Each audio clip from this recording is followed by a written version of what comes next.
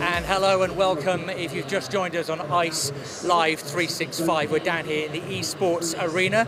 You can see the tournament and competitions taking place behind me. We'll come to that in a second, but I'm very pleased to be joined now by a man who's established himself as a strategic marketeer of note with a range of multi-billion-dollar businesses. Sonny has built up a 25-year career around himself, building and implementing strategies that transform brands. For over half of that career, he's leveraged his corporate experience to drive growth in SMEs and early growth organizations. And Sonny, well, he's with us now. Welcome to ICE Live 365. Thank you very much. You make me sound more impressive than I really am, but thank you. I like the introduction. Whoever supplied the script, give them $1 million. I will give them a very good bonus, trust me. So, Sonny, thanks for joining us today. We'll talk about what's going on behind us in a second, but you've obviously held over the years quite a number of high-profile gambling jobs. Yeah. This is very different. It's esports. How did you get into this? What was the transformation for you? It was an odd conversation that happened over some drinks, as the best conversations usually are, and I was approached to run an esports organization headquartered out of Hong Kong. Did a bit of due diligence, looked at the marketplace and turned the job down, but said, look, if you're not doing anything with it, I'll take it over. You could see very clearly, and this was about 4 years ago, that esports was going to be explosive. It had grown rapidly for the 10 years prior to that, but it was on the cusp of going, they call the hockey curve stick, where it just rockets sky high. And it just happened to be at that time, and I thought, this is too good to miss, an opportunity to miss. So, I'm awfully sorry. So talk us through then, you took over the organisation. Yeah. There's lots of work to be done when that happens. How did you, first of all, do the taking over and then evolving that organisation? Well, the first thing you do when you take over a business is just run through the weeds, see what's worth keeping, see what's worth divesting of. There were a couple of brands underneath the organisation, got rid of a few, focused on Vexed Gaming. That had the community base, that had the fan base, that had the talent in there, and the idea was doubling down on that.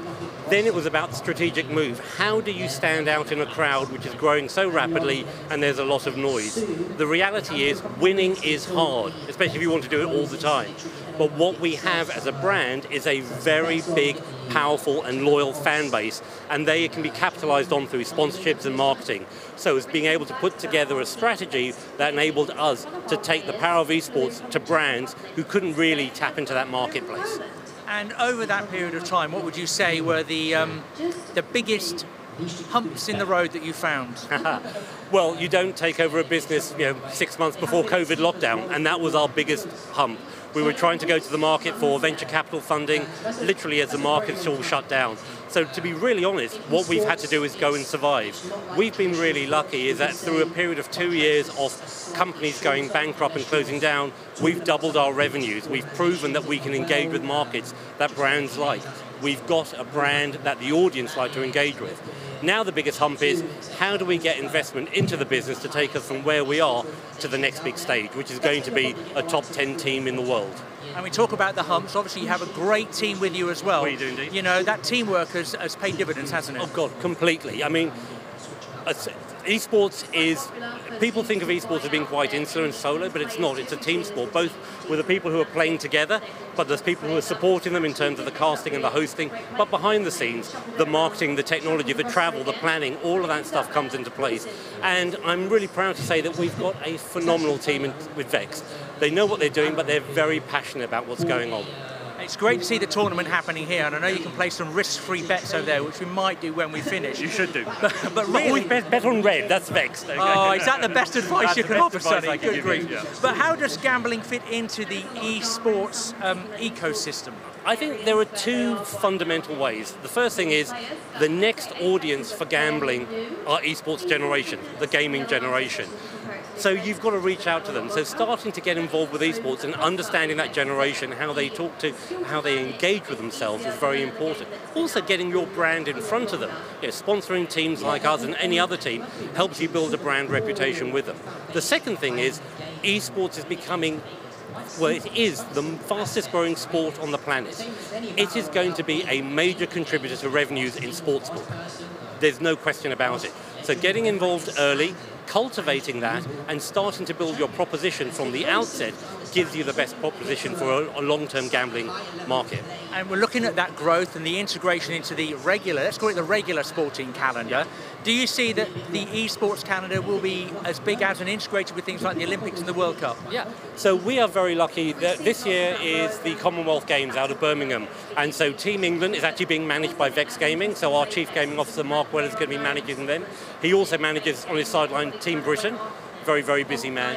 But what you're starting to see by having esports coming into the Commonwealth Games, that's a forerunner for it being part of the Olympic Games.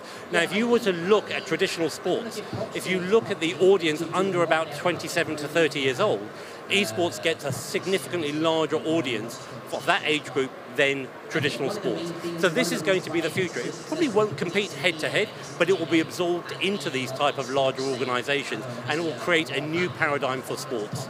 And that new paradigm, obviously, it's going at pace, but let's look at within the next 2 years. What do you see on the horizon? Crystal ball time. The next 2 years, esports will be in the Olympics. That's probably 3 years, if I'm not mistaken. 3 years, so forgive me on that one. Close enough. Close enough on that one.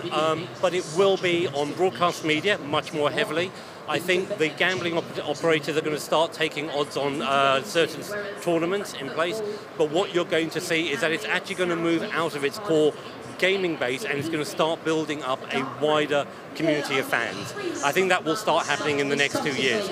The other thing that's going to happen is that prize money is going to grow exponentially. There's going to be a huge boost in that, and what you're going to see is a larger, more traditional sports audience getting excited by esports. Sonny, thank you very much indeed. An absolute pleasure, Andy. And my top tip today from Sonny, always bet on red. Always bet on red. That's why, if you lose, please don't come looking for me.